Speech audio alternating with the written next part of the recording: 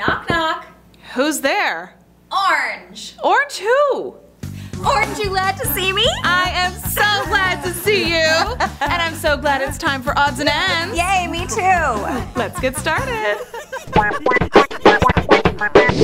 Get ready for this one. It's so insane. I know. A drinking glass was found in the bladder of a woman who thought she had a UTI. The 45-year-old woman in Tunisia went to the hospital with UTI symptoms. So the scans showed a 3-inch wide bladder stone with a glass tumbler inside of it, and it had to be surgically removed. I'm shocked that she only had UTI symptoms. I'm shocked that she had that thing inside her for 4 years. What? 4 fuck? So the woman revealed that she'd used the glass as a sex toy, okay? And it apparently went into her urethra rather than her vagina. She is lucky to be alive. How do you not know that you're inserting something inside your urethra as opposed to your vaginal opening? The hole is so much smaller. I'm shocked that it was able to get in there. A glass as a sex toy. Yeah, Would that feel good?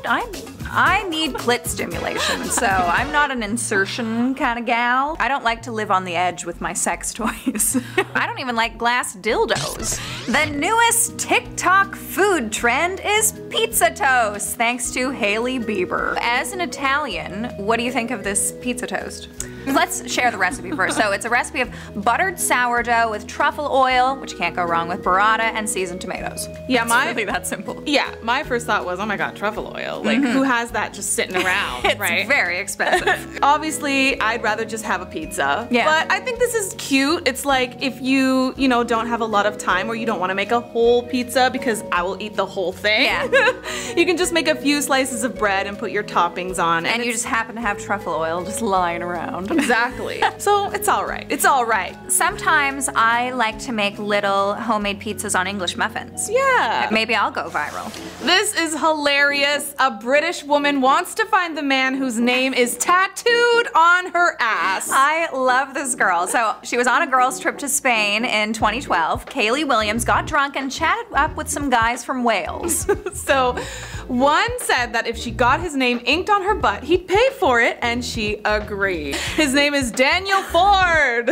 Calling all Daniel Fords, where are you? Yeah, she says she has no regrets but would like to meet him again. This girl seems like a blast. She does seem like a blast. She was actually dating someone at the time. She went home and the guy didn't even care that she had someone else's name. What a laugh. Like, how would you not mind if you're like hitting your girl from the back and you just see some other man's name there? Daniel Ford. Would that piss you off?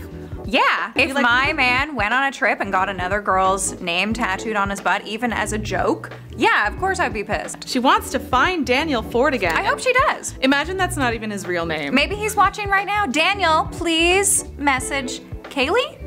Kaylee Williams. I hope she remembers what he looks like. I hope she wasn't that Definitely not.